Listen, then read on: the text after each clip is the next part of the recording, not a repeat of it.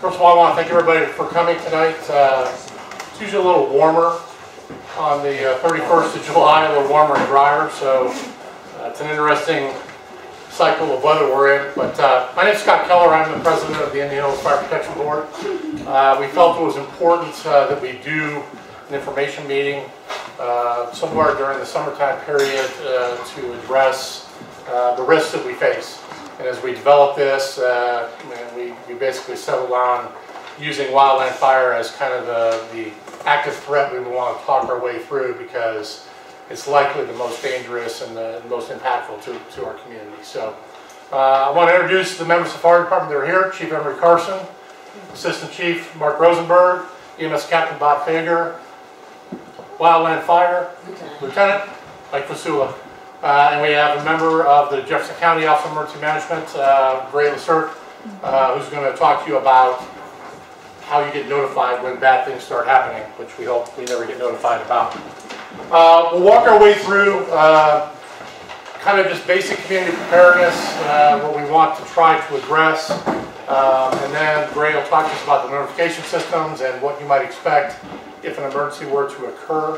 And then Mike's going to talk through how to get ready for that, and that includes not only basic preparation of your family, make a plan, things like that, but also fire mitigation around your homes to improve the fire department's odds of being able to save your property. Okay, if you don't do that, it's very difficult for any fire department, let alone volunteer fire departments, to preserve and save property. Sometimes, even lives. And I don't know.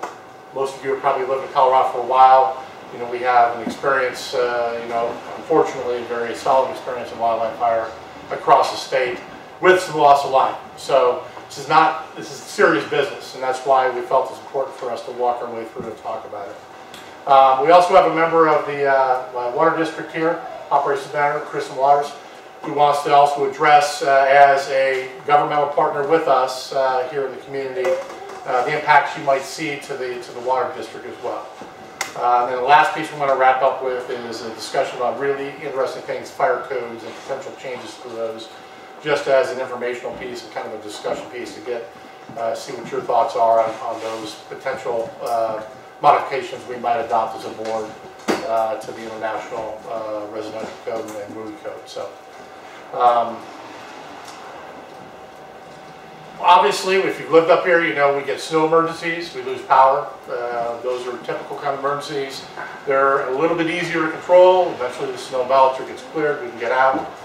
You got to plan for that though, if you haven't. The loss of power is significant sometimes, because some of us, I'm on a well, so I don't get to shower or have water, unless I plan ahead for that. So those are the kind of things you need to walk your way and think through. The wildland fire risk, however, in my view, is the most dangerous that we face, mostly because many of us spend our workday outside the community, and if there's a significant wildland fire risk going on, it's going to be very hard for us to get back in, if we can get back in. And then, of course, Ray will talk about how that notification system works and what we might need to be prepared ahead of time to deal with. Lots of us have animals. You need to talk to your neighbors about that and make sure that if you have people that are in the community during the day, let them know you've got animals, and make a plan for those as well to get them out. Because again, the likelihood you're going to get back up in here if there's a significant wildland fire going on is pretty low. And that's just a fact. And that's what we want to try to talk our way through today with the plans and things like that. I want to show you currently how the state assesses the WUI risk for our community. There's a lot of red. You want to talk about this at all, Assistant Chief? I'll orient everybody just so you know. This is our district here. The black, basically rectangle outline. That's 470 and 285. 285 runs through. This is permanently Gulch Road. So you can see. I got it. Okay.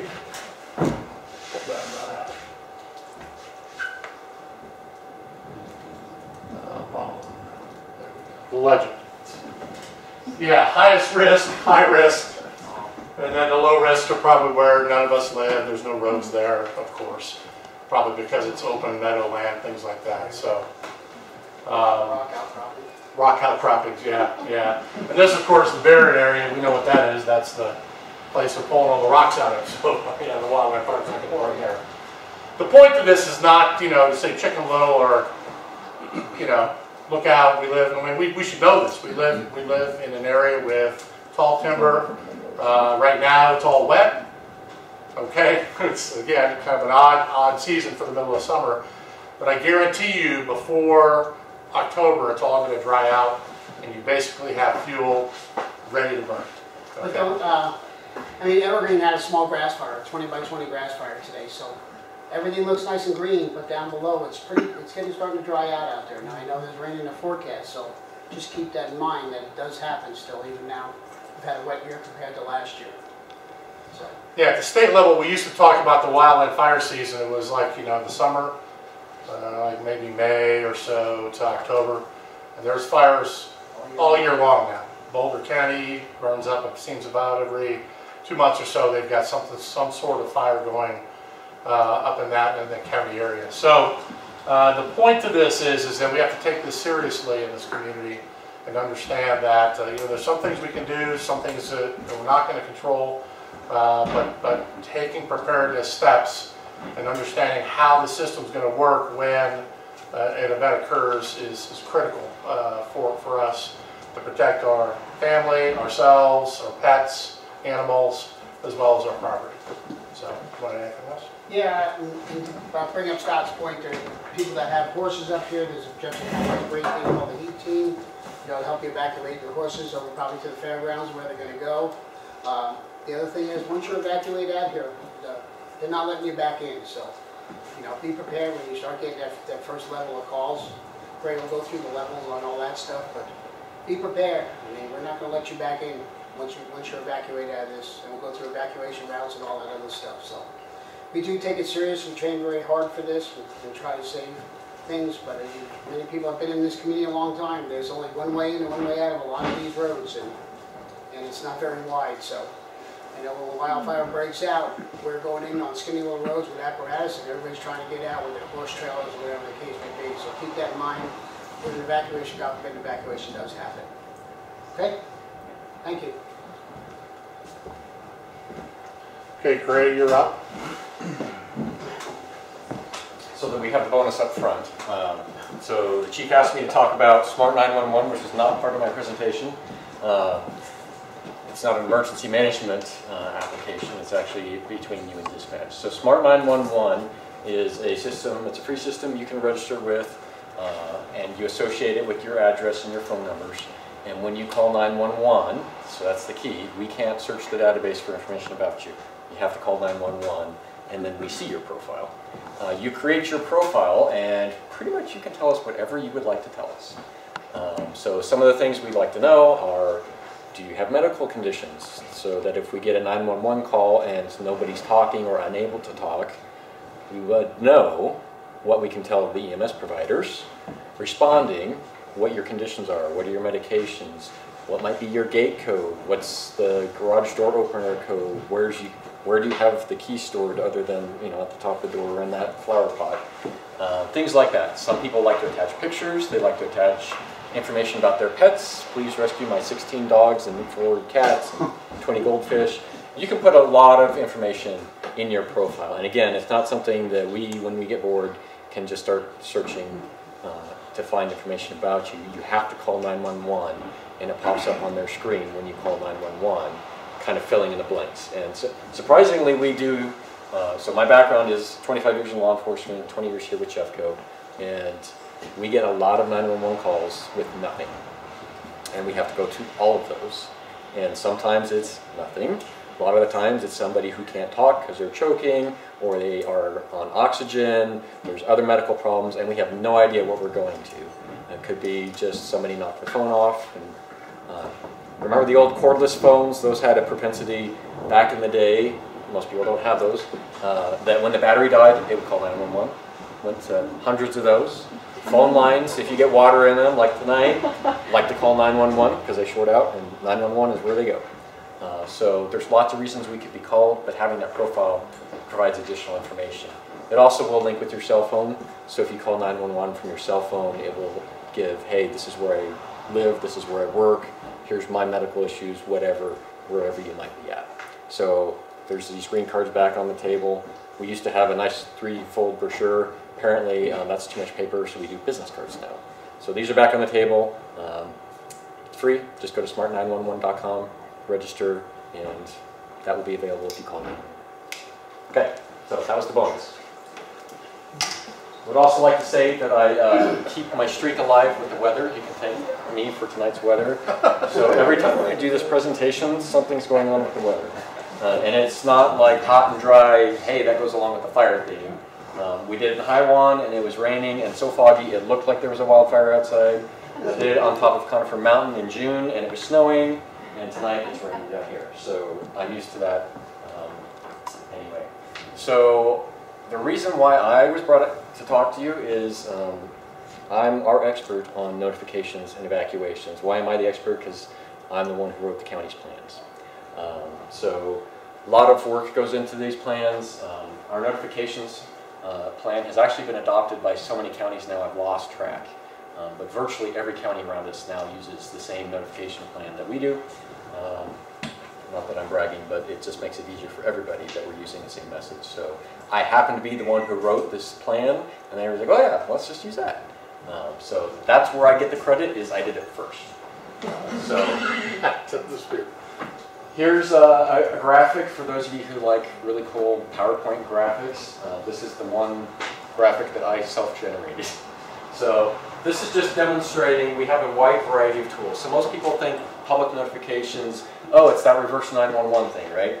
Well, reverse 911 is actually a trademark product name, so we don't call it that. The product that we use to do that is Code Red, so most people have probably heard of Code Red. If you come from other counties, you might have heard of Everbridge or a variety of other ones. We use Code Red, and Code Red is right here. So we start at the bottom. What's at the bottom is what we use the most frequently, and what is our threat level. So we use social media about everything. And then we have a thing called Jeffco Alerts, so you can go to jeffco.us and you can sign up for the various types of alerts you'd like to receive from the county. It could be just road closures when we do construction. The most frequent ones that I get are open space parks, so anytime they close a trail or open a trail because of mud or because of mating season or whatever, you get those alerts. So that's just another option. We have variable message signs and boards. So the ones you see on 285, where they have on Wednesdays the cute message every Wednesday, right, of how many fatalities we've had in traffic. When we have evacuations going on or an incident, we do post to those. We call it CDOT. Most of the time it's, we know there's a fire, you don't have to call 911. But we do post on there evacuation information as well. We also have the mobile ones, which you probably see every now and then. We can deploy those as well. We use the media, people who want to use radio or television. And then we get into the specialized stuff, and that's where we hit Code Red. And we use Code Red for both life safety stuff and other stuff. And I'll get into our messaging types later, but Code Red hits phones, emails, text messages, and TTY devices for the hearing impaired. And there's also an app, we'll talk about that as well. And then once we get into this circled area, these are only used for imminent threats or protective action, so that we are saving lives with using these. So we have the Health Alert Network, and that's through public health, touches anybody licensed by public health, and includes dialysis centers, doctors' offices, all sorts of people, and that's why we include that in there, because we can reach a varied audience with that. The one that I dislike the most, because I've done this many times, from little fires to Hayman Fire, the door-to-door notifications. So that is a commitment that the Sheriff's Office makes, that no matter what all this other technology and other stuff is doing for us, we will always send deputies door-to-door. And we also recruit other people as well. So you might see an open space ranger, you might see Denver Mountain Parks rangers, you might see a state trooper, you might see Morrison PD. We will use all of those to help us with the door-to-door notifications. You notice I didn't mention one group that's in this room. So if the hazard is wildfire, we are not going to pull firefighters to go door to door, because we want them fighting the fire. Now, if it's a flood or something else, we're more than happy, if they're not doing rescues, to pull them into that. But just be aware that since we're talking about wildfires, You're probably not going to see a firefighter unless he's doing something else going door to door to do those notifications. They mentioned our animal rescue, so it actually might be animal control or one of our JCART teams out there doing door to doors as well, because they're doing the animal rescues. That is probably one of my least favorite duties as a deputy, is so traffic control, because everybody's crazy and wants to kill me when I'm standing in traffic, right? So I hate that. And doing traffic stops along the highway, same reason. And then dealing with evacuations in a wildfire, because we're not really aware of what, and we're trying to get people out, and that's our mission. So they give us crap all the time about not leaving. They're like, well, we're out of here, you shouldn't be here. Well, the sheriff says we stay, so until the fire is right here, we are staying, and that is how we operate. And we've come close to losing deputies, but we would much rather risk losing a deputy to notify as many people as possible. So we use the old-fashioned door-to-door notifications. Now, we're not going to be standing at your door for 2 minutes pounding on it. You're lucky if you're going to get us for like 20 seconds. So we're probably going to hit the doorbell a bunch of times, pound on the door, probably look through the window real quick, and then we're off to the next house. Notifications take a really long time, a whole lot longer than you think. We did an exercise down in Ken Caryl in 2016, and we had 15 deputies and rangers going door to door in Ken Caryl, which is not spaced out like up here, right? So they're residential neighborhoods, big houses, but they're not that far apart, right? They're right on top of each other. So in 2 hours, they were able to get 400 houses that are that close together with 15 deputies. So you can do the math there. Roughly 150 per hour is what we're going to be at, and that's assuming we can muster 15 people to do notifications. So we have public address and outdoor warning sirens. So some venues have PA systems. The town of Morrison, they can talk through their one siren in town to tell people messages.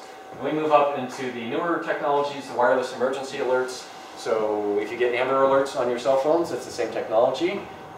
So I can hit that. We can target cell phones within a particular area with our message. I'll show you what that looks like. We have NOAA weather radio. Does anybody have a scanner or a radio that has NOAA weather radio for tornado warnings and things like that, other than the responders who should? So it's actually more popular in the flatlands in tornado territories, because that's how they get the most accurate tornado info, because that thing's quiet until that tornado warning goes off. So we can send messages to that. And then the tip there is the emergency alert system, the annoying tones you hear on your radio and your television. And the reason why that's at the top there is because when I launch that, I'm probably hitting 2.5 to 4 million people, depending on the time of the day. Because the way that works is it says any broadcaster that hits Jefferson County has to transmit that message, which is every Denver Metro television station. And they have a wide coverage, right? So you can get Channel 9, like out on the western slope. You can get it out in Kansas. And then remember that anybody who's watching it on cable also is going to get that. So we're not worried about that, because as my boss says, if I have to watch every tornado warning in Washington County all summer long, they're going to hear about my fire evacuations. So that's why that's up at the top, because that's a huge audience.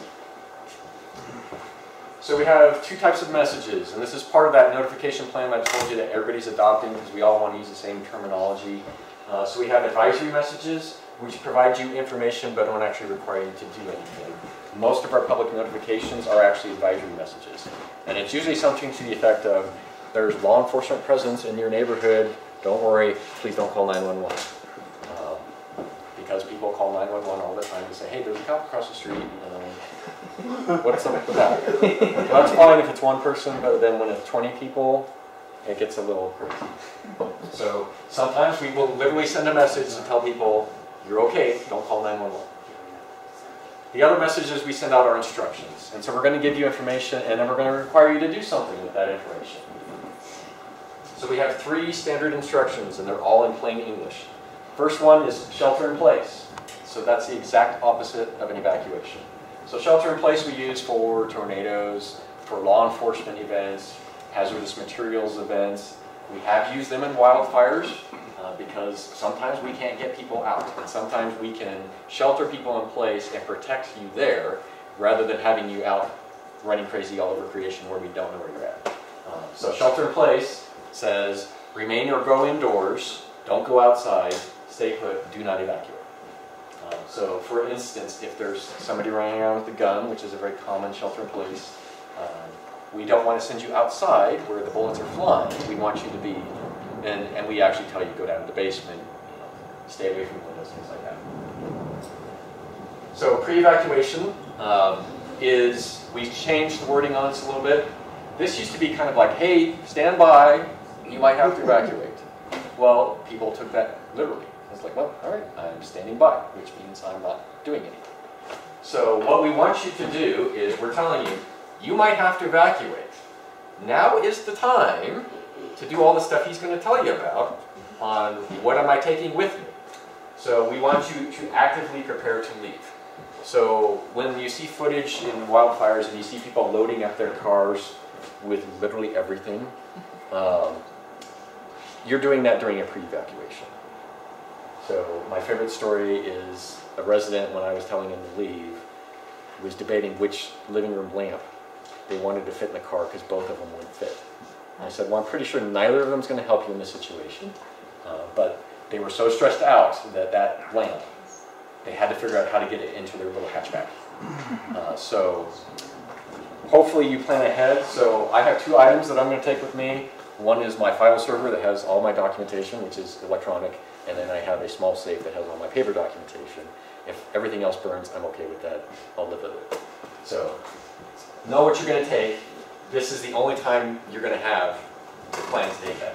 So we want you to actively prepare to leave. That means you're loading your car, you're assuming you're leaving, and then if you get a call that says leave, you're ready to go. I also compare this to when you're at the airport, right? There's like 16 levels now of people who get the board ahead of you, right? Depending on how much you pay, how important you are. This is kind of your pre-boarding notice. So if you need extra time to get on the airplane, this is the luxury that pre-evac. So some people need more time. Maybe you are bedridden and your family needs more time to load you up. Maybe you don't have transportation. This is the time you're calling somebody to get you transportation. So that's what we mean by actively prepared. All those examples. And in fact, in our messaging, we list off some things you might want to be doing just in case you don't know what to do. And then we always tell you, hey, if you feel like you need to leave, you don't have to wait for us to tell you to leave. So if you see and you're like, that's too close, I'm out of here, you're free to go. Finally, when we get to the evacuation, there is no actively preparing anymore. We have run out of time. So pre-evacuation, the way I teach it, because I teach both sides, right? I teach you guys what it's going to look like coming to you, and I teach them on how to do it. So what I teach the responders is, this is a luxury. This means you're on top of the game and you can predict where the hazard's going to be and how long it's going to take you to evacuate. And if you get a pre-evacuation, hopefully that means that they're on top of it. Because most of the time, we don't have this luxury. We go straight into an evacuation, which is, you don't have time to pack, you're leaving right now. And why do I say leave immediately? It's because we know the reality is, national studies have shown this, on average, people take a minimum of 30 minutes to leave after we tell them to leave. So even if you left 30 minutes in, you still may not have time. So don't do your packing when you get that evac. Packing is done. You need to walk out immediately when you get that evacuation order. So what does this messaging look like? We use standardized messaging, so it's always going to look very similar. And a lot of work goes into these. A lot of people have their say in it. How we arrange our message is, first we identify ourselves, because I'll get into why we do that. And then the most important information comes in the first 10 seconds of that message. Because I know statistically after 15 seconds, my viewing audience, listening audience drops off. And about the longest I can go is 45 seconds. And anything beyond 45 seconds, I'm not talking about. So this is a voice message. So what you see in the white bold there, those are the template items that our dispatch center has to fill in. So the first responders out in the field will call up our dispatch center and say, hey, I need you to do an evacuation of this particular area, and then they give them the information that they fill into this message. So in this case, this is a pre-evacuation, and this is what would come out over your phone, the message that you would hear. It's going to be a robot voice 99% of the time. So the reason for that is because Some agencies always insisted on recording it because people listen to recorded actual human voices more than robot voices. However, that takes like 3, 4, 5 more minutes to record. So my view is if people are going to die in the time that it takes for you to record that, I'd much rather a robot voice make a phone call. And then we can go back later and we can record it if we have to. So you're going to hear a robot voice. The reason we say date and time is because there's people who still have answering machines. They don't have timestamps. And they come back from vacation 3 weeks later, and they hear that, and they call 911 saying, what's going on? And well, yeah, that was a long time ago. Don't worry about it. So we actually include that in our message. It's the date and time. Jefferson County Sheriff's Office has issued a pre-evacuation order. And as you can see, we go through here. Same thing I just told you in a nutshell. Things you should be doing. You should arrange for transportation or other mobility assistance, relocate your livestock or large animals, pack essential personal belongings, medications, special dietary items, infant care items. These are all things people forget, by the way. And if you're unable to attain any of this, call us.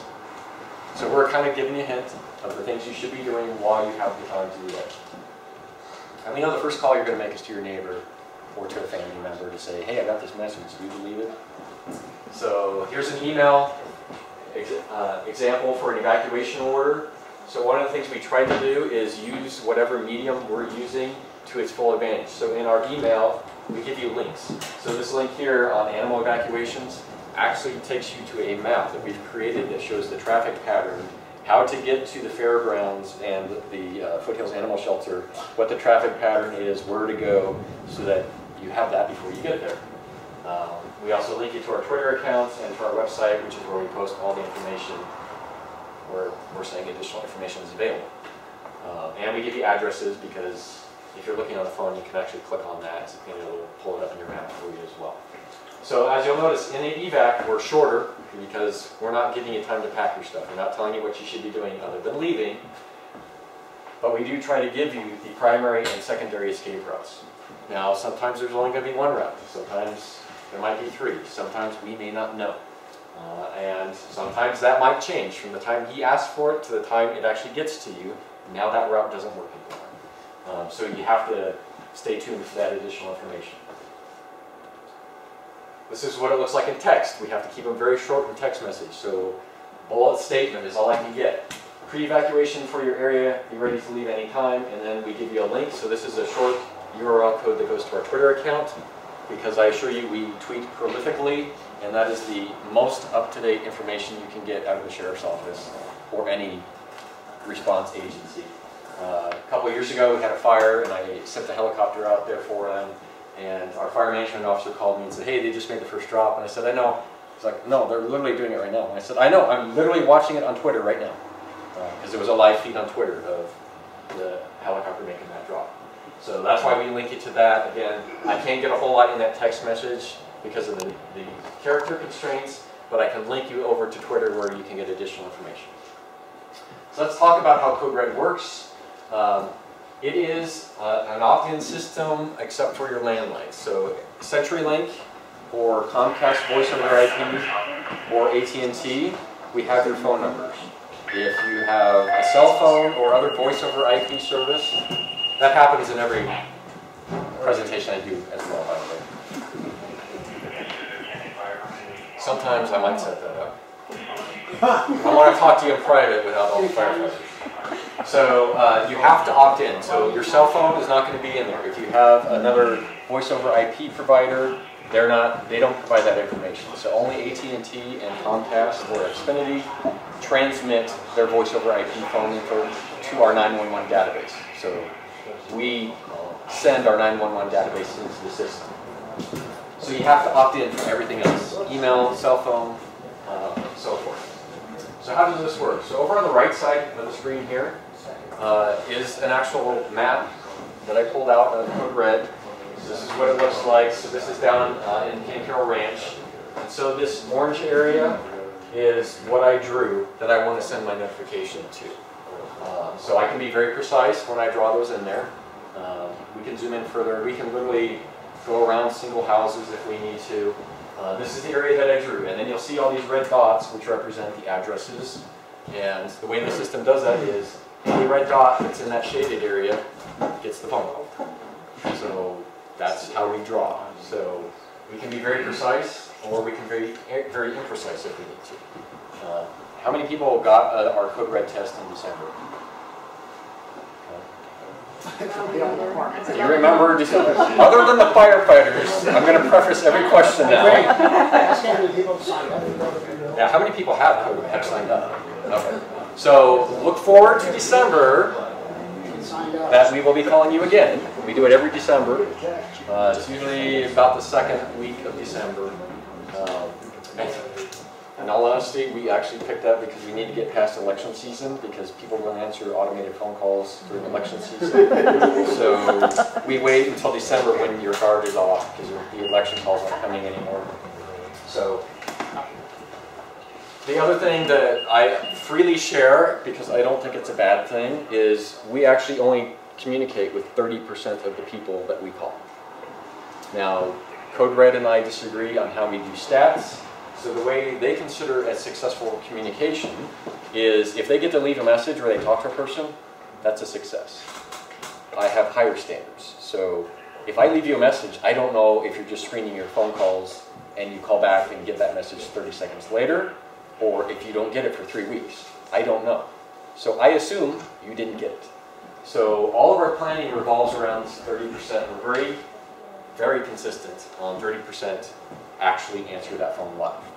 And people would say, well, that's a horrible system. Well, I just hit 30% of my target audience right there, so 70% to go. So I've knocked out 30%. And that's just a fact. People screen their calls. They don't answer strange phone numbers calling them. People don't answer calls in general. I don't. So that live connection rate does not bother me. It's just a fact of life. That's why we have all those other tools. So how do you register for Code Red? So you can't just register once with Code Red. It's very jurisdictional specific. So you have to register with Jeffco's system. So the link to do that is your911.net. And if you can't remember your911.net, then just Google Jeffco Code Red, and it'll be the first result there. So anybody can register. We don't verify anything. But you do have to actually affiliate with the Jefferson County address. The reason I say that is a lot of people might be taking care of somebody. Maybe you have an elderly family member who lives in Jeffco, but you live in Arapahoe. Obviously that's not the case because you all live here, right? But think Arapahoe, because Arapahoe uses Code Red. So maybe you have somebody in Arapahoe. You can register in Arapahoe system, connect yourself to that relative's address, and then if they get a notification, you're going to get that notification, and then you can react to that. So you can register multiple addresses. So for instance, I'm registered at my house and also at my office. So you just have to have that. I did this presentation up in Coal Creek Canyon, which is a whole lot more geographically complicated because it's in 3 different counties, 3 different notification systems. So the question was, I didn't get a notification during the last fire, and of course the reason was because she was in one county where the fire was not, but she had horses not too far away in another county where the fire was impacted.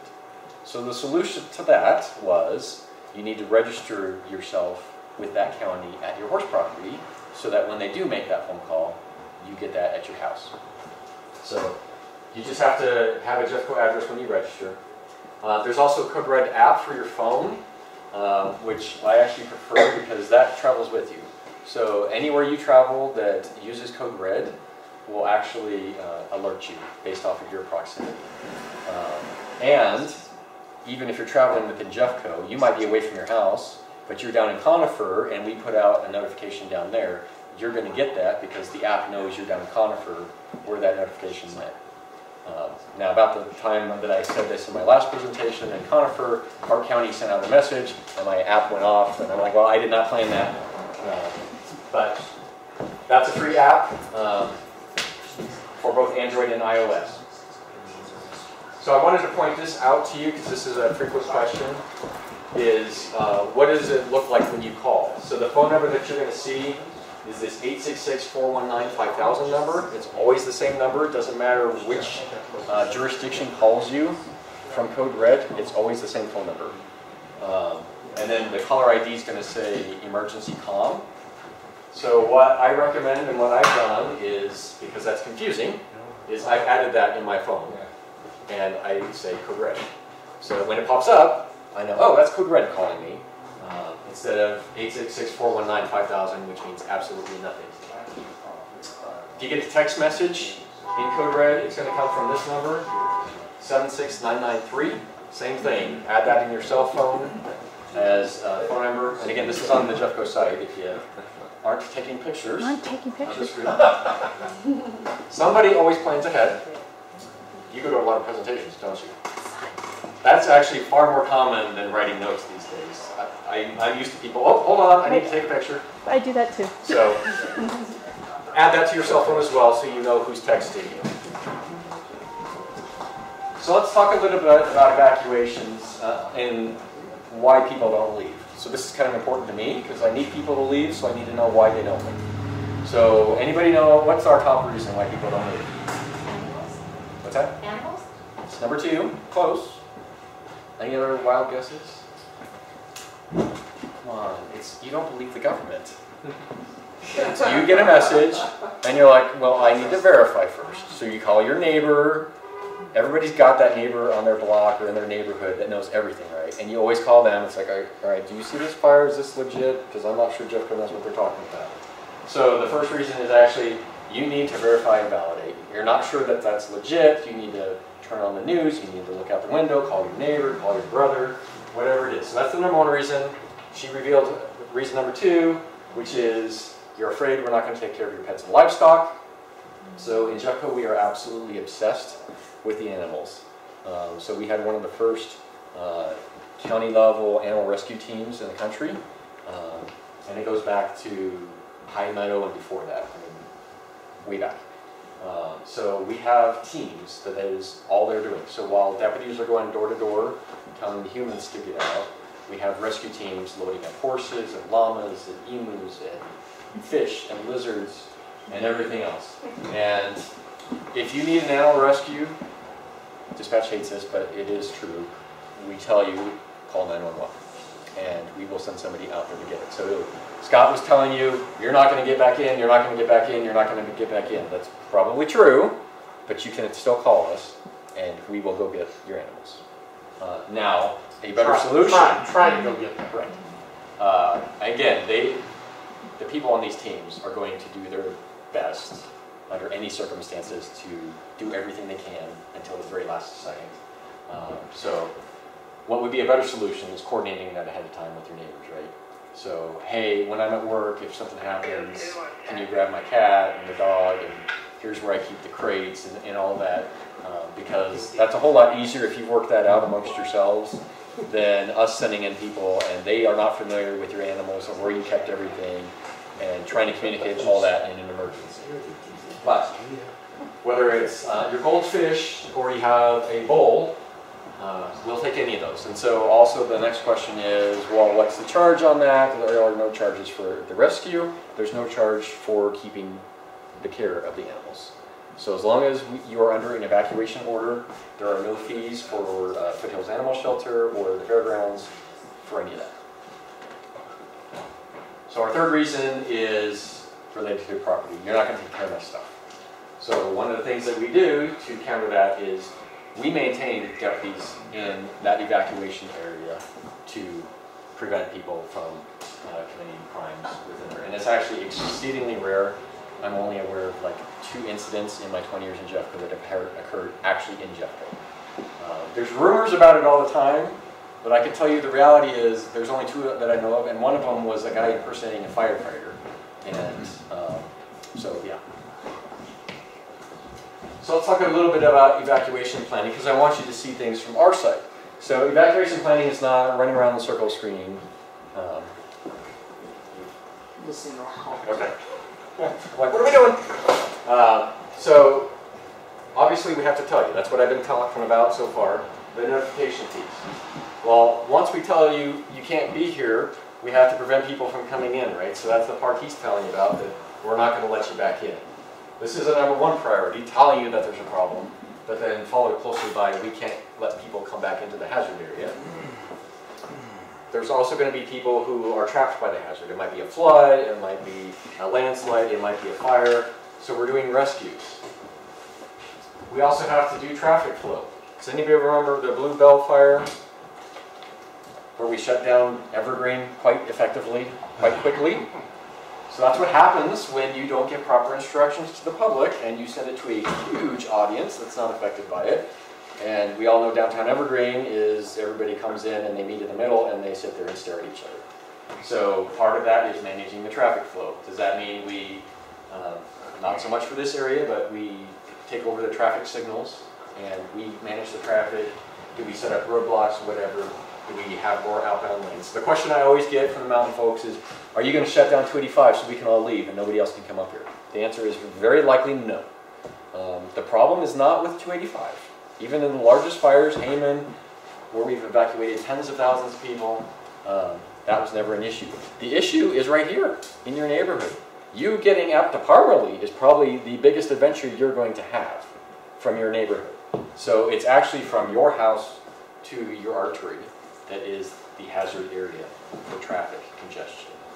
When I was evacuating during Lower North Fork, the #1 priority for a portion of that was getting a horse trailer that was jackknifed across the one-way in, one-way out road out of the way. And we did. It wasn't pretty, but we got it out of it. So traffic flow is a huge thing. And then providing that security piece. So I've got a law enforcement officer in the field at the instant command post with the fire guys, and this is what they're working on all at once. All people who need transportation, all. So other things that are going on. So now we're looking at what am I doing in emergency management. So by definition, if I boot you out of your house, I have to give you someplace to go. So the first place we give you is an evacuation center. So need to clarify that. People don't like to show up to evac centers because they get that confused with shelters. Evacuation centers are provided to give you someplace to go to get information. So if you want to know what's going on with my house, what's going on with the incident, that's where you go. You could watch the news as well, but they're getting a trickle-down information that's later.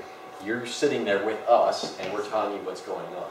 So I put a PIO there to answer your questions. Victim Services is there, providing behavioral health.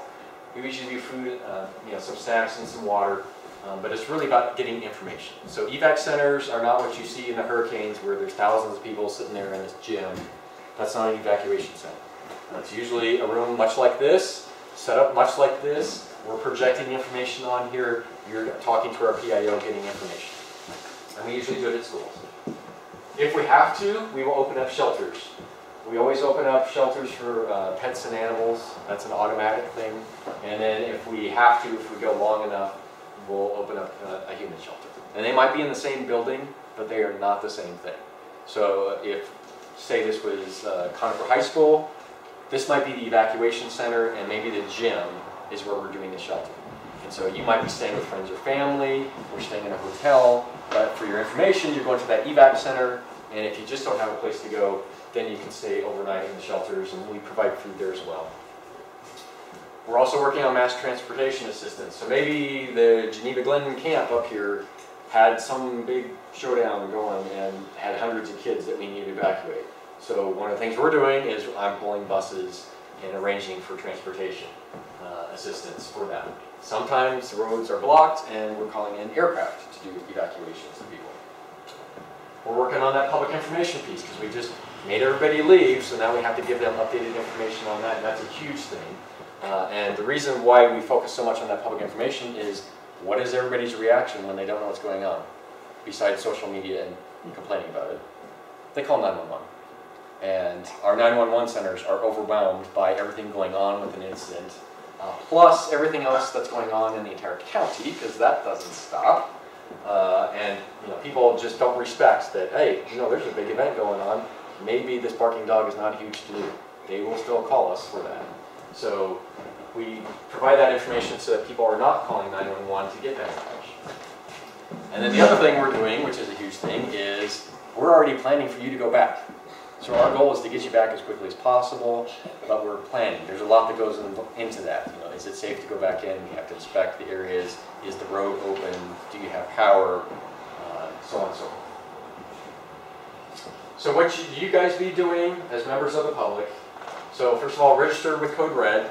It's one of our most effective ways of getting a hold of you. And answer the phone, so you join the 30% instead of staying in the 70%.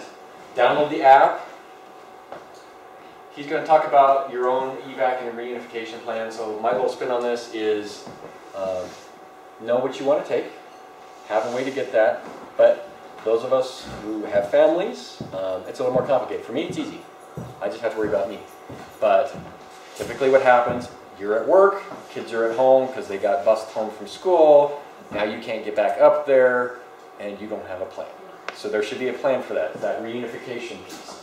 So if it happens earlier in the day, then we actually have a plan in place with R1 schools, and we just tell them where we're evacuating, and they hold all those kids at the school, and they will call you and say, we have the kids, this is where you're going to go pick them up.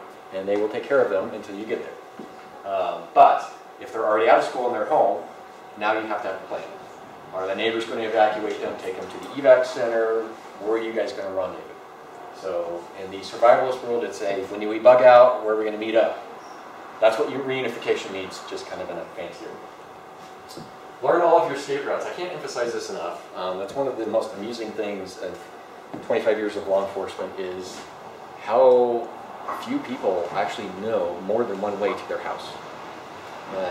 More city folks than mountain folks, but if I do a traffic control point because there's a traffic accident or something and people can't get through, there's a high percentage of people who literally will sit there because I am blocking the only way possible to their house. And I will offer suggestions of alternative routes to get them there in 30 more seconds. No, this is the way I go. So, yeah. Know the routes out. And maybe you know I only have one route out. I did this presentation and I had a lady said, would you be opposed to me rappelling down a cliff down to the road? And I said, no. It'd kind of be fun to watch. But her house was up on a cliff. And she only had one way out, or rappel down the cliff to where the road was and hope somebody would pick her up. So I hope she doesn't have to implement plan B, but she has a plan B, even in a one way in, one way out neighborhood. Also, please follow the instructions that we give you and do so quickly. Please don't be part of that, hey, he told me I have a minimum of 30 minutes before I had to leave because that's the national statistic. That's not why I shared that with you. I'm sharing that with you so you go, well, yeah, if you're about to die, why would you wait 30 minutes? Evac means now, pre-evac means actively prepared. So that's the difference. If we say evacuate, there's no prepping, it's just leaving. And only use 911 for emergencies, not for information.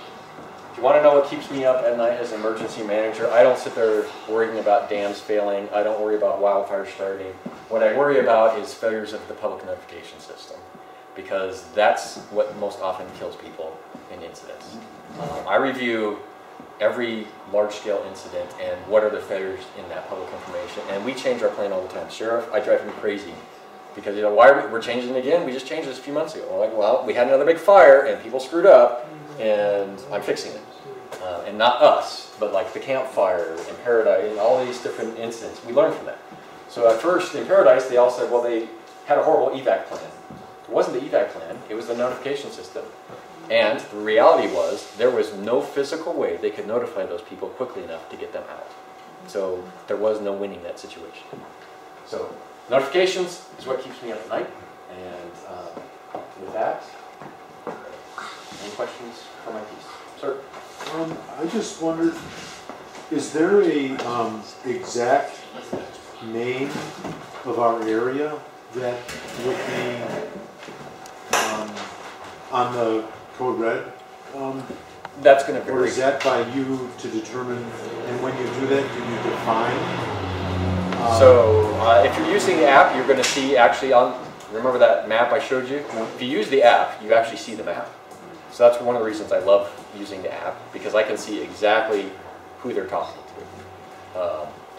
But we are very generic, because sometimes if you get too specific, people don't know.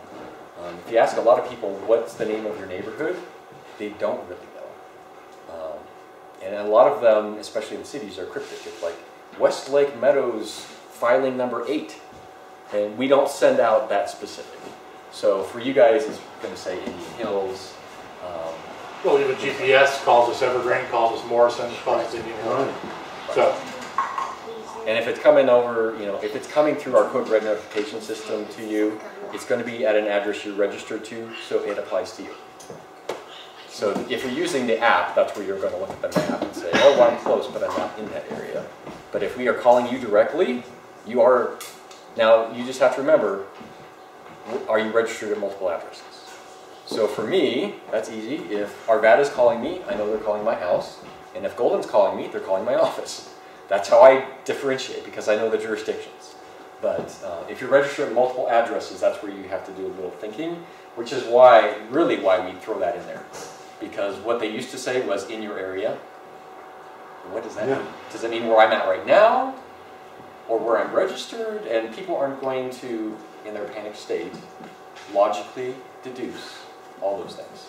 So be careful if you register at multiple addresses, because you will have that issue. So does this mean we've gotten rid of the level 1, level 2, level 3 termination? Yes. Or terminology. Yeah. Yes. Okay. And if not for the public, then for us. I actually have radio traffic of law enforcement people discussing What that means. what they want to, is 3 worse or is 1 worse? So what did that always end up being? It was always a level 2, because that was a safe middle ground. So I despised that from the moment it came out, and I had no idea that fast forward a few years and I would be eliminating that. But actual federal guidelines say we use plain English, we don't use cryptic terminology. So level 1, 2, 3 means nothing to you. But if I say evacuate, oh, well, now I get it. So, and level 1, dispatch hated, because that was the #1 provoker of 911 calls. So level of mine, yeah. As soon as that was going up, they're like, oh, now the phones are going to ring off. Anything else? I will be here at the end if you think of something or you just don't want to announce it to the world. Thanks, Greg. So I want to highlight 2 things there, just so everybody understands. So we're in an unincorporated Jefferson County. We have a community name, and we have some special districts provide support, the Fire Protection District and the Water District. But at the end of the day, county is the one that runs and activates and has the authority to issue evacuations and that sort of stuff. The sheriff does, actually. The sheriff actually statutorily in the Colorado Constitution is the fire marshal, warden, whatever the term is, I can't remember, for all the unincorporated area of the county. So he gets rolled right into the fire response piece, as well as evacuation notification, everything else associated with that. And that's hard to understand sometimes, but that's the umbrella that we then operate under, and that's why Gray's here talking through all this stuff. So it's the way that the county operates in terms of issuing, supporting, and then conducting those evacuations and sheltering sites and so on and so forth. So, and the second thing I want to emphasize is register for Code Red. Okay, it's really easy. It'll pop you a thunderstorm warning and stuff like that. You're sitting over there at Costco or wherever you're at least you know what's going on. I mean, I can't tell you the value of it when, I'm down there all the time, doing my day job, and I realize my dog's going crazy because it's thunderstorm in my house. I can't do anything about that necessarily. But the point is, it's a very valuable tool, but you got to register for it. If you don't register, okay, then you're not going to get it, and it's going to go to the other blocks of notification systems above that. So, pretty simple, pretty straightforward. You get a text. If you don't want phone calls, just get texts. Just get text message to your phone, and then you at least know what's happening and going on. So the other special district is the water district here in our community. So I wanted to give Kristen just a minute to talk through what those impacts of this kind of event might be, and then we'll get Mike to talk about what we can do to get ready for it. I think I know a few people here in the room, but some faces are new. My name is Kristen Waters. I'm the General Manager at Indian Hills Water District. And just to be very brief, we have 3 main goals at the Water District: water quality, fire protection, and managing our infrastructure and resources. So when we're talking about fire protection, our #1 job is to produce enough water, keep enough water in storage to be able to assist in providing water when they need to fight fires. So we have 474,000 gallons of water storage within our district that is available for an emergency of this kind. We are constantly working to produce enough water to keep those tanks full. And when we have a good year like this, that is not really a problem. When we have a dry year like last year, that can be a problem. So we need to ask our community, it's a team effort. We're working with the fire department. We keep the lines of communication open, but we also need to ask our community to keep an eye out for leaks. Watch for leaks on your property, watch for leaks in the district, watch for leaks inside your home, because that can drain a tank just like that. We had that happen in January, and we don't want to see that happen again. So we need everybody to participate, but what I have to point out is that if there is an evacuation situation, we as water district employees may or may not be allowed to go to the water district treatment plants. So they will remain running as long as they have power. So if the fire district needs to, use some of the water from the storage tanks by opening up a fire hydrant or whatever they need to do, the plant should keep putting out water to keep those full. But if we lose power, my main job is going to be to communicate with our community and let people know, okay, we're now under conservation due to whatever the emergency situation is. So we will make sure to keep people notified just like you guys do. I can send out emails, I can say please talk to your neighbors and get that information out to you. But if there were to be a fire, a forest fire or a wildland fire here, there's a short-term plan and a long-term plan. If we have a fire that destroys a large number of acres, we could end up, with a runoff situation that could contaminate wells. So we would continue to stay in communication to let you guys know. We would increase our water testing. We would do everything we need to do to make sure that the water we're putting out is safe. So that's what we've got. Thanks, Kristen. You bet. All right. What's that? Oh, I got Yeah, the controller, yeah. Yes.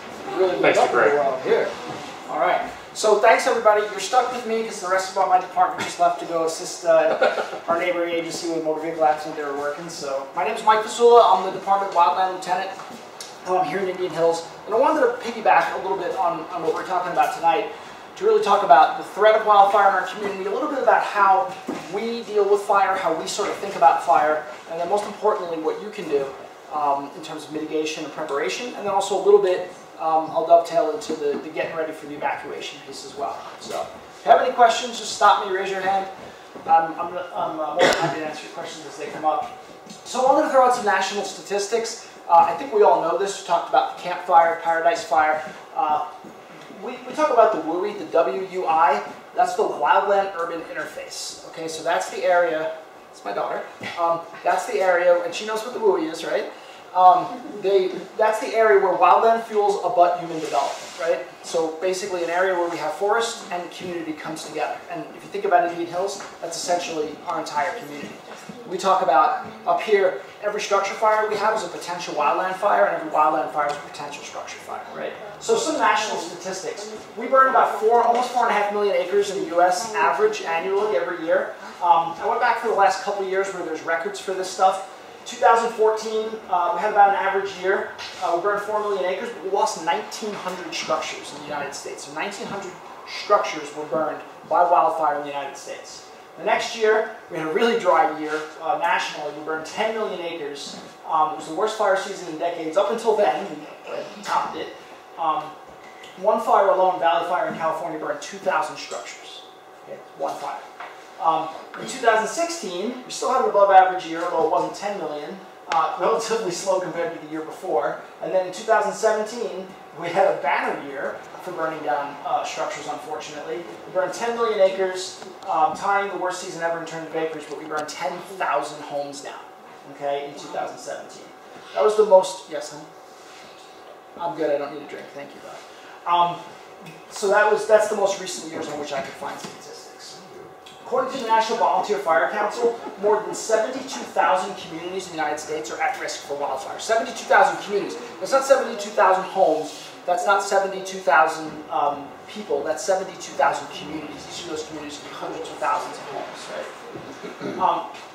In the United States, that was going to be a trivia question, and I shouldn't hit that so fast. Where do you think we rank? So we rank number 3, if anybody was reading ahead, in terms of the most endangered state, in terms of the danger that wildfire impacts on our communities. Here they are, the 10 most wildfire-prone states. Again, this data is about 2 years old because that's the most recent I could find published. Everybody knows California is probably number 1 in the United States. Texas is actually second. Over here is by the number of households, and over here is by the percentage of households. There's Colorado. Whether you measure by the number of households or the percentage of total, either way, we're number 3 in the nation. So that's a big number, right? 366,000 homes in the state of Colorado are at high or extreme danger of wildfire. That's 1 in every 6 homes in the state, right? Is either in what they consider a high or extreme. Those are the 2 highest categories for wildfire danger in Colorado. So it's here. Why do we lose so many homes? This picture, unfortunately, this picture I took down on the Black Forest fire, where we lost a bunch of structures, and that was one of the structures we lost. We have more homes and people in what we call the WUI, the Wild and Urban Interface. Where does everybody want to live? Everybody wants to live up here. Everybody wants to live in the mountains. Everybody wants to have a beautiful view with a lot of trees, right? We have more homes and we have more people in areas that are in danger. We have larger and more frequent fires. You saw those statistics. We burned 10 million acres a couple years ago nationwide, right? Why do we have more fires? We have drought, we have climate change, and this one's our fault, right? We have what's called fire exclusion and suppression. What does that mean? That means we're too good at what we do, right? We put fires out very aggressively. The Forest Service used to have something called the 10 a.m. policy, right? Every fire had to be out by 10 o'clock the next morning, right? It was reported at 3 o'clock in the afternoon. If it wasn't out by 10 o'clock the next morning, that was somebody screwed up, right? The problem with that is fires are naturally occurring. And when we don't fight fire, when we do fight fire and we don't allow it to burn, we build up these fuels, right? The things that burn, the trees, the brush, all that stuff. And it doesn't get, you don't do a lot of mechanical thinning, unfortunately. So we have a lot of fuels that grow up from that. Now, unfortunately, we can't let fires burn near homes, right? So it's kind of a catch-22. And lack of public outreach, right? That's what we're trying to fix, that piece right now, by talking to you about this. All right. How do we look at wildfire? I thought it would be helpful if we talked just briefly about how the fire department looks at fires, because I'm going to tell you sort of, what are you two doing? Okay, sit down, please. Those are my 2 kids. Because I thought that might be helpful to you when we talk about how to mitigate your properties. We have 3 things that influence fire behavior. Let me go back. When we talk about fire behavior, we mean, what is the fire going to do? How is the fire going to grow? Where is it going to move? Where is it going to go? Those 3 things are fuels, weather, and topography. Right? What are fuels? Right? The things that burn. Grass, shrubs, trees, structures, right? These are all fuels. And then we talk about the arrangements of fuels and fuel moisture. If we have dense fuels, a bunch of brush that's really close together, is that more likely to carry fire? Sure. Right? If those fuels are dry, those are going to be more likely to carry fire, right? Talk about weather. Everybody knows this sort of intuitively, that when it's hot and dry outside, it's a high fire danger day, right? Wind, temperature, humidity, things like that influence the fire behavior. And topography. Anybody want to guess, does fire burn faster uphill or downhill? Up, right? Okay. Unless the wind is blowing really strong downhill, right? So those are kinds of the things we think about. So we've got an area with a lot of fuel, dense vegetation. It's really dry, it's really hot, it's really windy, and it's hilly. That for us is sort of like the disaster scenario, right? So when you look at your own properties, when you look at your community, when you think about what could possibly happen in terms of a fire and how to prepare for that, think about those things. If my house is at the top of a ridge and a fire starts down the canyon, there's a pretty good chance that's going to impact me pretty quickly, right? If I live at the bottom of the mountain and the fire is the single tree lightning strike all the way at the top, maybe I've got a little bit longer to deal with that, right? Cool. And then we talk about slope and aspect and stuff like that. So then there's this guy called Jack Cohen. He's a researcher in California. And he came up with this idea called the home ignition zone. What is that, right? What is it? What he basically did was looked at a structure and looked at the area around the structure and said, what is it about the area around this structure that's going to cause the structure to catch fire, right? We've all seen these videos in the news. This is like the biggest thing on the news. You see like this giant flame front. The flames are like 300 feet high, and this flame front's burning towards a neighborhood, right? Believe it or not, that's not what burns your homes down, usually. not those flames themselves. Those big giant 300-foot tall flame fronts, they move through pretty quickly, right? Those flames themselves aren't usually what sets the structures on fire. What sets the structures on fire is the embers that come off of them, the ember storms, right? So let's talk about fuels.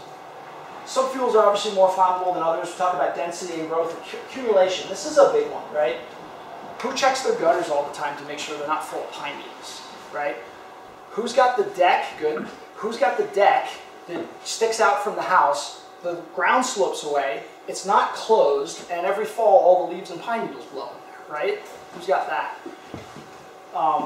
We were on a fire, the Black Forest fire down in the Springs, 2012 I think it was, and somebody had the bright idea that they would store bales of hay on their back deck. Probably not what you want to be doing, right? We talk about continuous and non-continuous fuels, right? If I have a tree here and a tree here and a tree here and all the branches are touching and the fire's coming through, what's that fire going to do, right? It's going to continue to come through that area. If I've got a tree over here and a tree over there and the canopies, we talk about the canopies, the branches, they're not touching each other. It's less likely that that fire is going to continue through there, or at least not with the intensity and the speed that it would otherwise, right? So there's all sorts of things you should start to think about. When I look at my property, what are the things that I can do to maybe protect it a little bit? Well, maybe if I don't have trees that are touching each other all the way up to my house, you know? We'll get into that in a little bit more detail here in a minute. Talk about this thing called ladder fuels. This is like a fire department term. You think about climbing a ladder, right? The fire does the same thing. If you've got a tree and the lowest branch is this far off the ground, and then you've got continuous branches all the way up to the top of the tree, the fire's going to climb that like a ladder. So one of the things we tell people they can do is to limb the tree up to 9 or 10 feet, right? So the fire can't get a start on that ladder, right? I'll go into these in a little bit more detail in a minute. And then there's the things we put in so this home ignition zone, just basically this box around our house. The things we put there, right? Decorative landscaping, man-made materials. So the cushions for your patio furniture that are like all sorts of, I don't know, polyawful bad stuff, we call it in the fire service, right? It's a synthetic material that basically burns like gasoline, right? These are things that maybe we need to think about. When I look at a home, it's unfortunate when you do this for as long as I've done it. When I look at a home, I look at fuel. I think about, oh, it's a beautiful home. I don't like where that tree is, right? Or I wish they didn't store their lawnmower gas can next to their front door, right? Like, these are all things that we think about. So we want you to kind of do the same thing. I think this is, I don't know which fire that is. But anyway, that's that giant flame front that I was talking about. So how do structures ignite? Flame fronts versus ember storms. I had a video that I was going to show, but I don't have the internet. Do we have an internet connection? Is that? Yeah, so I might be able to show you this video here in a second. But this is what the NVFC said, that embers coming into contact with flammable material is a major reason why homes are destroyed by wildfire. Let me see if I can make this video play, because it's fairly interesting.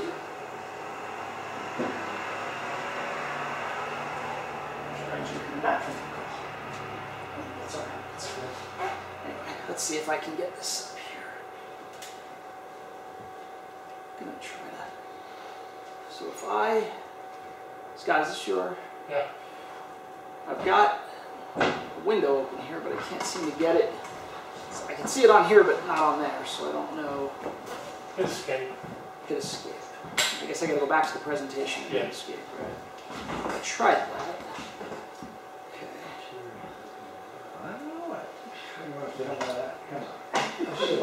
Okay. Bear with me here. Alright. Now let's try this. Alright. So this is going to be a little thing about how your home ignites.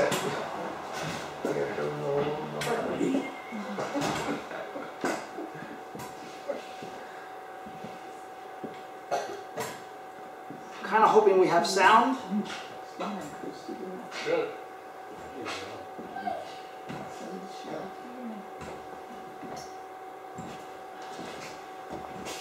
So, I don't even know if there is sound, but basically they built this house. They have this fire chamber. It's like a building. It's this giant concrete building, and they burn stuff inside. It's probably the coolest place in the world for firefighters. And they're going to show you. So they built this home in this chamber. They have these things that generate embers, and they've got these giant fans that simulate the wind. And I just want to, I won't bore you with this for too long, but I want to show the videos. So essentially, they built a home, they've landscaped it.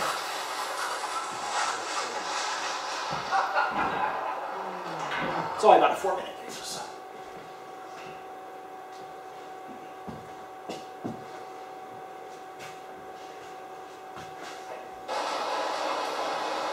Coolest thing ever if you're a firefighter. You want to play.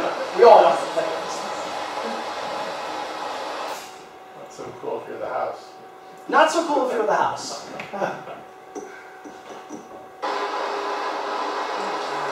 This is not unusual in fire to have this sort of an ember storm.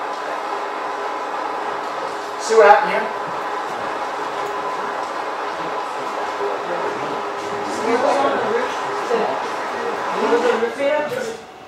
I think architectural, Regular. shingle. Yeah, asphalt shingle. Might be finders on the yeah. So they did put debris in the gutters though. So see what's happening now? So the gutters are vinyl, and the siding is vinyl. Asphalt shingle, Class A roof, right? This is what we all probably have on our homes.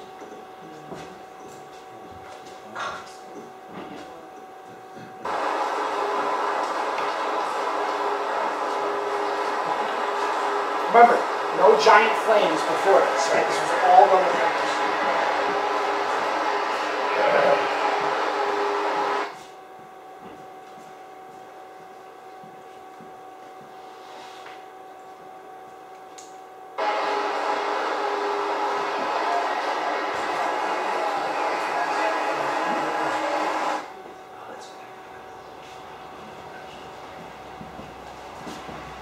We talked about the indented corner, right? So it's the inside corner.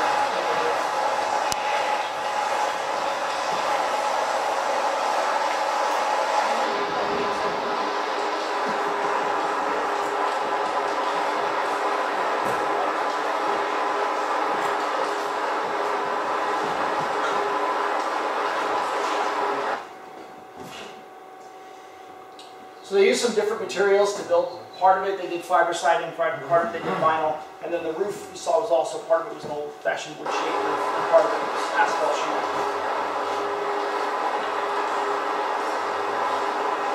Notice the vegetation right around the building.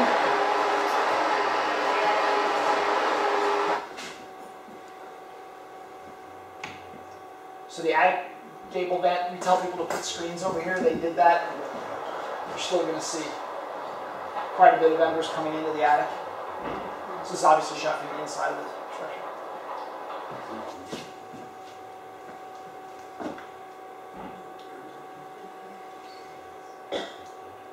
They didn't furnish the homes. It didn't have like couches and stuff inside of it. You can imagine though, if the house did have furnishings in it, those all would have gone up a lot faster.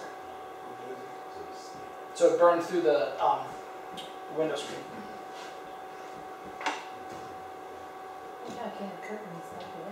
Right, that's the other thing, is curtains. Yeah, I don't talk about that. So anyway, wanted to show you that video. That home, you know, unfortunately for us, when we go on a wildland fire, a lot of times, we don't bring our structural firefighting gear with us, nor do we have the capacity to do that. If we have an area where there's 50 homes that are potentially impacted, we can't. Our objective is to keep the homes from catching fire. Once they're on fire, unfortunately, there's not a whole heck of a lot we can do. If we have, your home catches on fire, you have a structure fire, we'll come put it out, that's no problem. What I'm saying is if we have a large wildfire event, it's unlikely that we can fight individual structure fires. Our general rule is if more than a quarter of the roof is on fire, we're not going to try to put that out, right? Our Type 6 brush truck holds about 350 gallons of water. We would need about 10 times that to put that fire out. We don't have air packs, we're not going to go inside. So that's, for us, in a scenario like this, we're trying to get the homes to keep from catching on fire, right? And that's what I'm trying to show you here tonight. So let me go back to this. And I'm not completely technically illiterate. So here's that home ignition zone, right? And Professor Cohen, who's a firefighter for a long time in the Forest Service, he came up with this, and he built these different zones. You can Google this, you can look at this. he's got 3 different zones, and the reason being there's different things that you can do to mitigate each one of those zones. 0 to 5 feet from the structure, 5 to 30 feet, and 30 feet to whatever that furthest, usually say 100 to 200 feet from the structure. So we talk about these fuels, right? What are the fuels around our homes, right? Pine needles, pine duff, you can read all the things that you think about outside that can burn. Some of which we put there, like wood piles, and the guy that decided it was a good idea to stack hay bales on his deck. I think this guy was actually trying to burn his house down. That's the only reasonable explanation I can come up with. The gas can from the lawnmower, right? The propane tank from the barbecue. These are all things that we put there. There you go. Got ahead of myself. All right. There's 3 R. We talk about defensible space. What is defensible space? That means creating space around your home that you and we can use to defend that structure from wildfire, right? So there's 3 R's. Remove, reduce, and replace. So remove things that can be removed. Dead and dying grass, shrubs, trees, other flammable materials. Lean, clean, and green is what they talk about, right? Some of this isn't as applicable up here as it is in Kentucky, but that's what we're shooting for. We reduce, right? If we can't remove it, we want to reduce it. We're going to reduce the density of the vegetation. Mow the grass, right? Prune the trees. Creating both horizontal and vertical separation. We talked about those ladder fuels, right? If you don't want to cut down the tree that's near your house because you like it, I know that. I've got trees near my house that I don't want to cut down because I like them too. At least limb them up. Cut off the limbs from the bottom of the tree so that if there is a ground fire, it doesn't get up into the tree. And then horizontal separation, right? Ideally, those trees shouldn't be touching each other. Because if there's a fire in one tree, maybe we can contain it to that tree rather than having it spread. And then replace, right? We talk about trying to use things that are less flammable around our homes, right? Having the pine bark mulch that looks really nice right up against the foundation of your home, probably not the best place for that, right? Use rocks instead if you want to have some sort of decorative landscape. That's just one. So the immediate zone is the area right around your home, from touching the home to 5 feet out, right? What are the things we can do?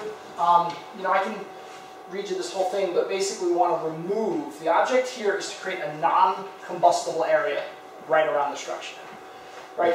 Don't have vegetation right there. Don't have gutters full of dead leaves. Repair missing shingles or roof tiles. Talked about that 1/8 inch metal mesh screening, right? Put that up. You saw that it's not a panacea, right? It did. There were some members coming through that, but it's something to think about. The big thing that I've seen on a lot of fires I've been on is that area under the deck, right? The ground slopes away, so I've got this cool area under my deck that I can use to store stuff, and that becomes like a catch-all for all kinds of crap. Some of which is very flammable. That folks got their wood piles under there and all sorts of stuff. Loose window screens, broken windows, all that kind of stuff. Remove flammable material away from the exterior of the home. Mulch, flammable plants, leaves. Patio furniture is great if it's made of non-combustible material. Even wood patio furniture isn't really that much more flammable than the rest of the structure, but it's that cushion that's on there, right? It's essentially made from gasoline in its solid form. That's gonna catch on fire. And what we tell folks is, that's fine, you want to have your deck chair out there, but if it's got a flammable cushion on it, when you're not using it, throw it in the shed, throw it in the garage, right? Don't leave that out there to catch an ember. Any questions so far? Kind of going through this quickly. I adapted this from a longer presentation, so. The structure itself, right? Think about your house. When you look at your house, think about, how is this going to catch fire and how? Ideally, we want stuff to be non-flammable. I don't think anybody has a wood chip that has an issue. But things like not leaving your windows open, having dual pane windows. You mentioned having the curtains, right? If you have flammable curtains, maybe it's best to push those away from the window, right? Rather than if you have metal shades, blinds, draw those down when you leave the house. They make vents that are ember resistant, both for your dryer and for your attic. You can buy those and replace the ones that aren't. The eaves of the roof, like even the what do you call it? The hip roof, is that what it's called? Like basically the valley in the roof. That's a catch-all for all kinds of stuff, right? Pine needles and leaves and stuff like that accumulate in there. Get up there, clean that stuff out. and try to make stuff out of non-combustible material, especially when it's right around your home. And hazardous material storage is the other one, right? Who's got the gasoline can, the plastic gasoline can from the tractor that's like sitting next to the house, or the propane tank from the barbecue, right? Guilty of that one. You know, maybe the best idea for that is don't store that right next to your house. Here's a big one. Make sure your address is visible. We've got the signs that we do. Make sure we can find you. Make sure law enforcement can find you. Whether that's a fire, whether that's a medical. Medical's the big one, right? We got to call in the middle of the night at 1, 2, 3, 4, 5, 6, you know, blah, blah, blah road. We need to be able to find it. And trust me, the GPSs don't always work. They'll get us close. Clean the debris, we talked about that. Cover the vent openings. Eaves and soffits. Again, you can get ignition resistant or non-combustible material for that. Decks within 10 feet of the building should be built of non-combustible materials. You know, kind of take that with a grain of salt. If you have a wood deck, I'm not telling you to rip it off. But ideally, don't have carpet on it. Remove flammable materials such as patio furniture, toys, kids' toys. Put those inside. Propane tanks are another one we talked about, right? So these are all things we can do. So this is the intermediate zone. This is sort of like that next step out. Yeah, that's immediate. This is intermediate. So this is 5 to 30 feet from the structure. In this case, I don't think we can create a fireproof, you know, that we can't exclude all flammable material from 30 feet from our home, but we can maintain a landscape that, if ignited, will not readily transmit fire, right? What does that mean? You got that big bulk propane tank somewhere, don't have the grass growing right underneath that. Seeing that, create fuel breaks, mow the grass, prune the trees, space trees to have 18 feet between the crowns, right? That's on flat ground.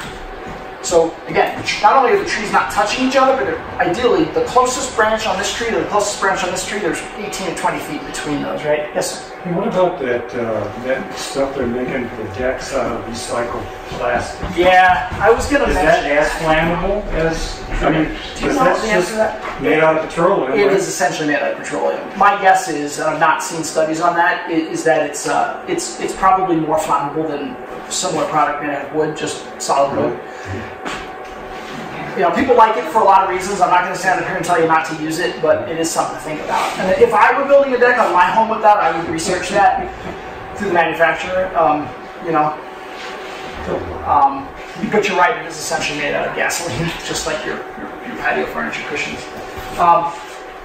You know, keep the trees away from the structure too. Right, keep them away from each other. Keep them away from the structure, and don't have continuous fuels.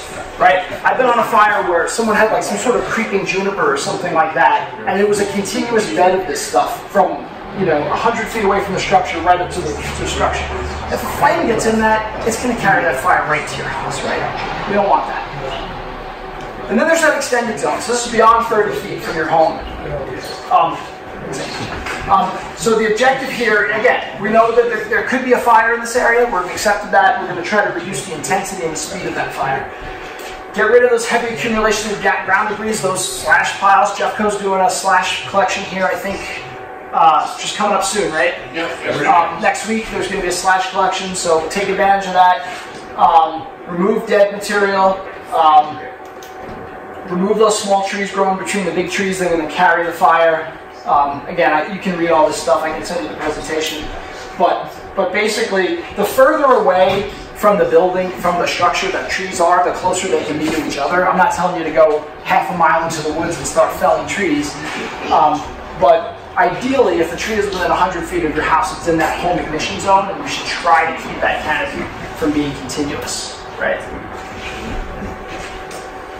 All right, so now I'll talk a little bit more about the evacuation piece. Any questions on that before I move on?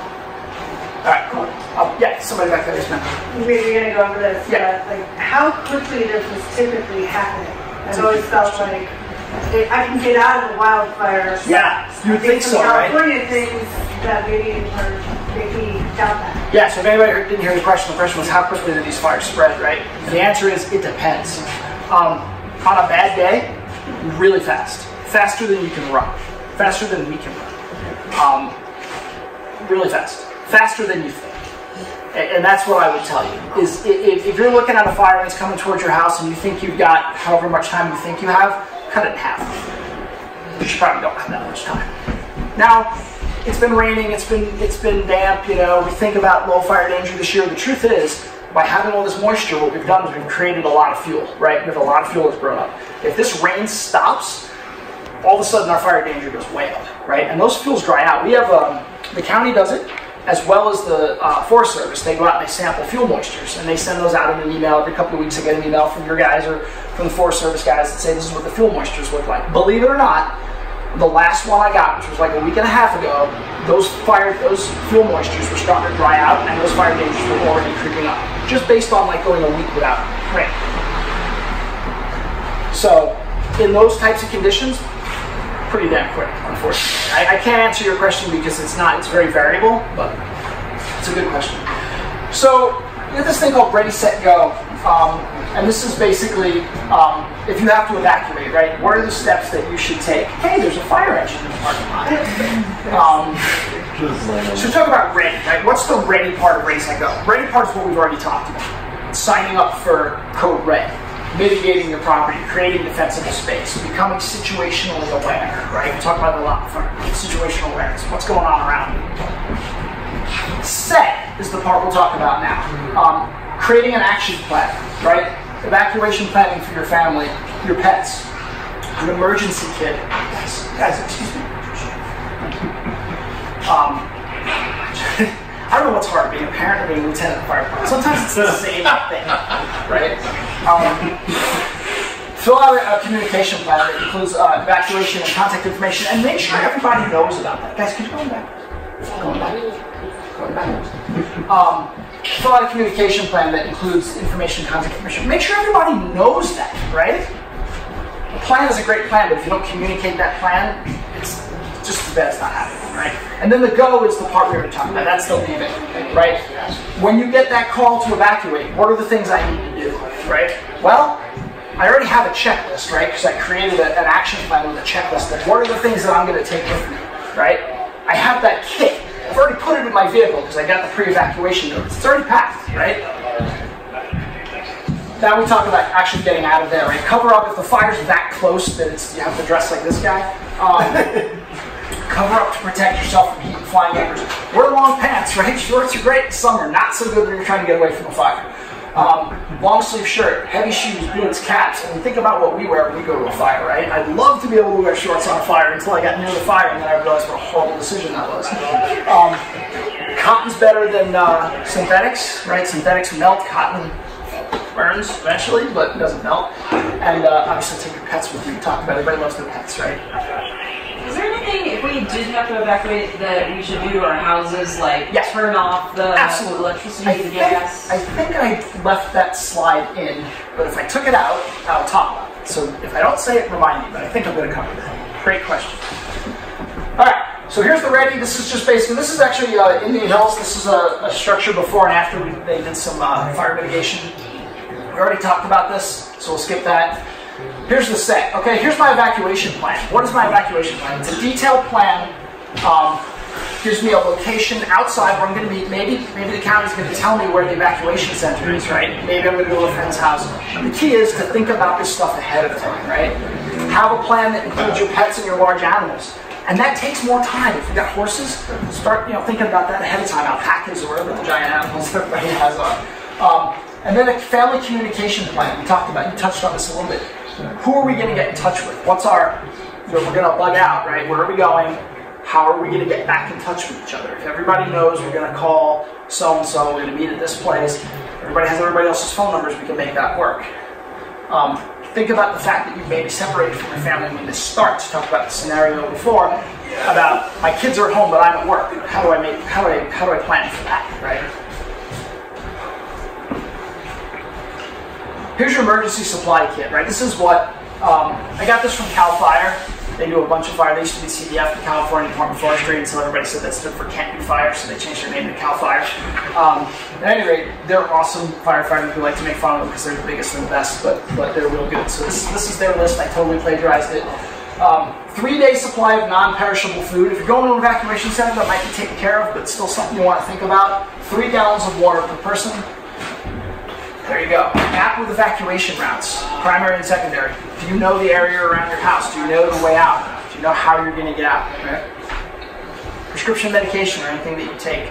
And remember, you might not be able to get back in for days, right? So take enough of that. Change clothing, right? Not essential, but I don't want to stink. I already stink when I get back from a fire, so. Extra eyeglasses or contact lenses, extra set of car keys. There you go, credit cards, cash, traveler's checks, right? Don't count on the fact that there's going to be enough money. I have like $6 in my wallet right now. You might want to stash some extra things in my teeth. You might want to stash some extra cash as part of that emergency kit. A first aid kit, a flashlight, battery-powered radio, and batteries that work, right? How many of us have the flashlights and the batteries aren't any good?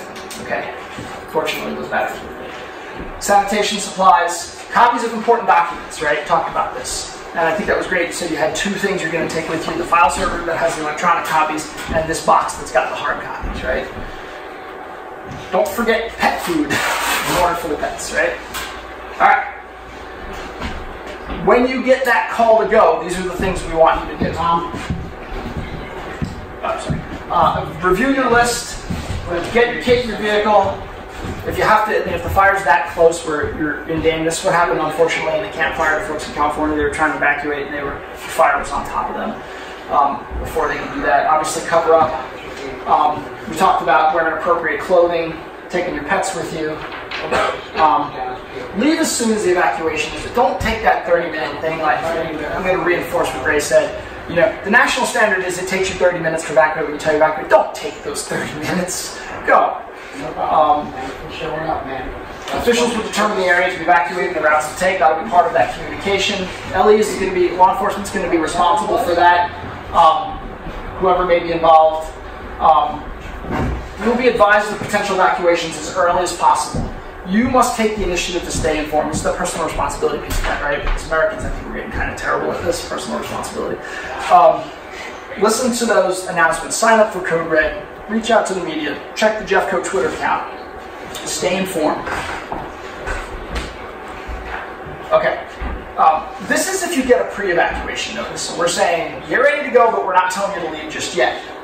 Gather those flammable items. Are we still calling this? I still use the right term, pre-evacuation, right? All right. Get the stuff that's flammable, the seat cushions, the gas cans and stuff, and get them away from the house. Believe it or not, get them inside the house. If the house is already on fire, the house is going to burn. We don't care that there's a gasoline can in your shed, I mean in your garage, because your garage is going to burn down anyway. The idea is to keep it from catching fire in the first place. So ideally, get it far away from the house. If you can't, the garage isn't a terrible place, because at least it's not outside when those embers are going to impact it. Turn off the propane tanks. Move them away from the structures. Connect hoses. This is another CAL FIRE thing. Like, that's great if your garden hoses there. We come with our own hoses, so we may not use it, but don't leave sprinklers or water hoses running. This is the big one, right? That impacts our water pressure. That impacts the water district. That empties your cistern. All those kinds of things are bad, so don't do that. Leave the lights on so your house is visible. Get your supply kit in your car. We even do this with our fire trucks. Back your car in so that you can pull out straight. I always tell our firefighters, when you're driving down the road where there's a fire, you may not be able to see more than 3 or 4 or 5 feet in front of the vehicle. If you've got to do a 16-point turn in your driveway to get out, when the fire is coming over that ridge top and you're panicked, that's not the time to be doing that 16-point turn, right? Carry your car keys, right? I have this thing where my pager goes off and I got to come here on a call and I can't find my damn car keys, right? Know where your keys are. If possible, position a ladder to the roof for use by firefighters. Thanks, CAL FIRE, but you guys don't really have to do that. Again, well ahead of time, you should seal those things up. If you have, I've seen folks that actually have pre-cut plywood that match the size of their windows, and they can just put them up over the windows. If you want to go that far, that's a great way to go. Monitor the situation. Again, it's that personal responsibility piece. Check on your neighbors. In the Lower North Fork fire, we lost 2 civilian deaths on that fire, and those were folks that had been told to evacuate and were taking a while. So if you have time to check on your neighbors, it's probably the neighborly thing to do. Shut the windows, right? But don't lock them, so we can get in if we have to. remove, we talked about this, right? Removing those window shades and curtains, close metal shutters if you have them, move flammable furniture to the center of the room, again, if time permits. By the way, nothing that I'm telling you should delay your evacuation. Number one rule, right? This is if you have time to do these things. Shut off the gas, turn off the pilot lights, leave your lights on so we can see your home. We talked about that. Shut off your swamp cooler if you have one, because that, that's just hay up there blowing air down into your house. That's like asking for a fire. Get your pets. We talked about that about 6 times. Livestock as well. Have a destination identified. That's either something that we're going to give you as part of our notification, or that you're going to take on your own. If you become trapped, okay, we're talking about this, hopefully this never happens to anybody here, but if you're trying to evacuate from a fire and you become trapped, in a vehicle, park the vehicle somewhere clear of vegetation, right? I think that makes sense. Don't park in the grass. Close the windows. Cover yourself with a blanket. Lie on the vehicle floor.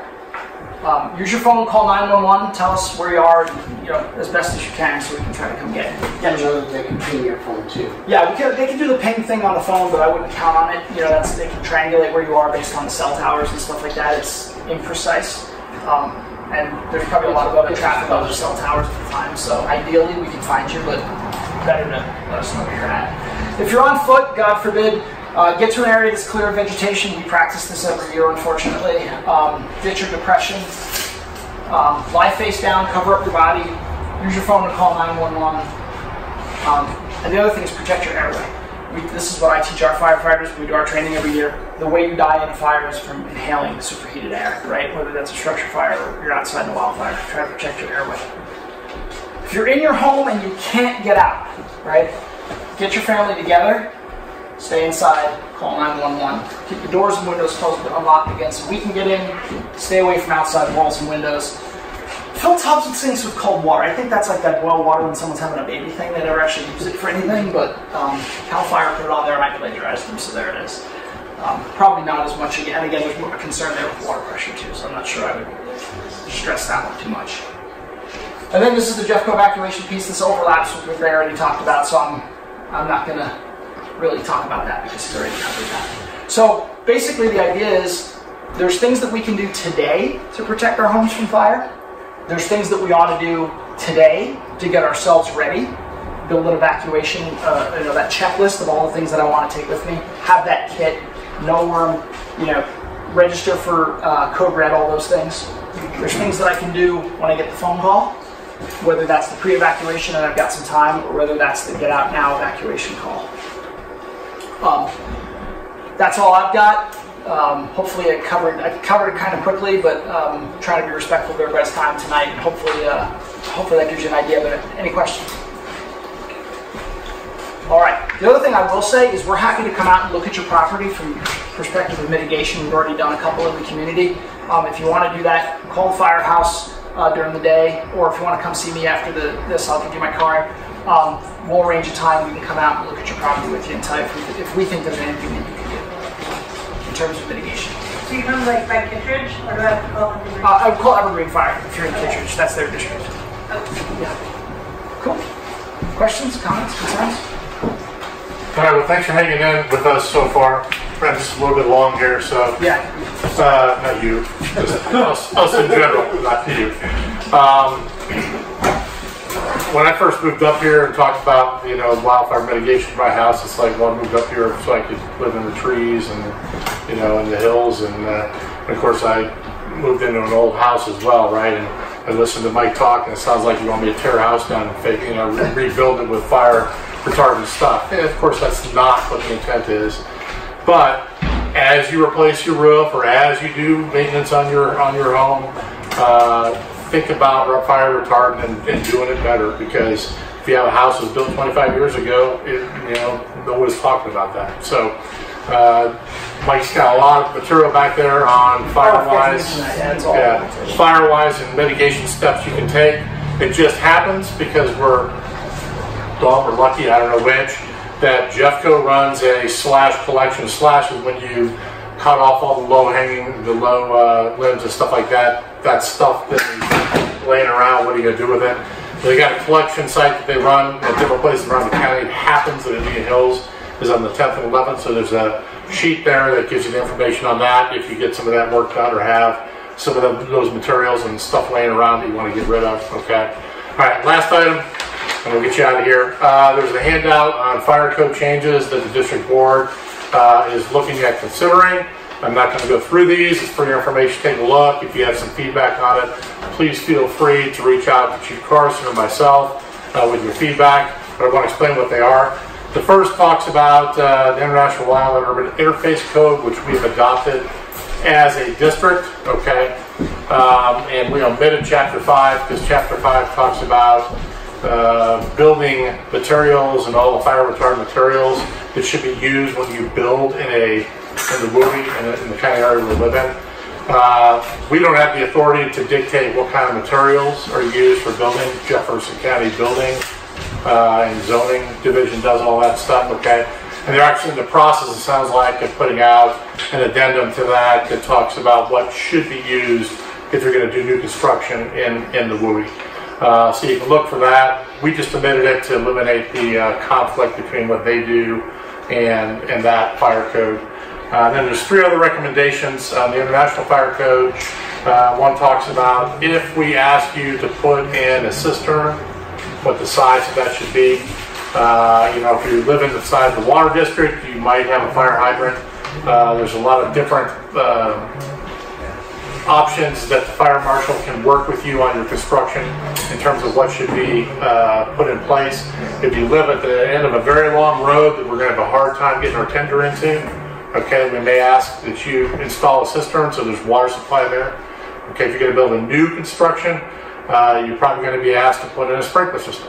Okay, and a sprinkler system is not going to stop a wildland fire. It's going to save the people who live in the houses lives because it's going to run for 20 minutes. Okay, and in about 10 minutes we're going to get there, and hopefully it will have mitigated the fire and give you time to get out.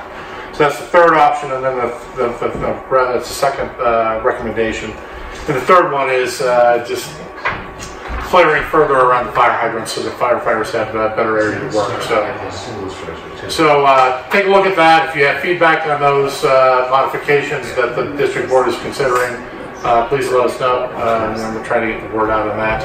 And we'll keep you informed in terms of what the Jefferson County Commissioners are doing in terms of building the appendix for new construction or construction within the WUI. It looks like that'll be appendix to the building codes that'll be good published. So, anybody have any questions for anything we've covered? We've covered a lot. I recognize that, and again, appreciate you hanging in there. We even had a little fire call against an accident, road rage accident out there in 285 that the firefighters had to go to. But we appreciate you hanging in there and taking time out tonight to attend, and hopefully we give you some good information you can then utilize to prepare you and your families in case there is this kind of emergency in our district. So. Yeah, go ahead. So I think, I'm sure Mike probably talked about this. We were up on the Cold Springs fire a couple of years ago. We've done several fires. Mitigation is key. It really does. Because the houses that stand alone, that's been well mitigated, they survive fires. Houses that don't mitigate, they're gone. Cold Springs came through there. There was 4 houses in one area. Our standalone survived, and the other ones were just chimneys. That's all that was left in a matter of minutes. So mitigate your property, especially during these years. Right now, when it's wet, I know everybody loves to see trees on their property, but at least make a defensible space around your property. That helps us try to save your house too. So that's all I got. Thank you very much.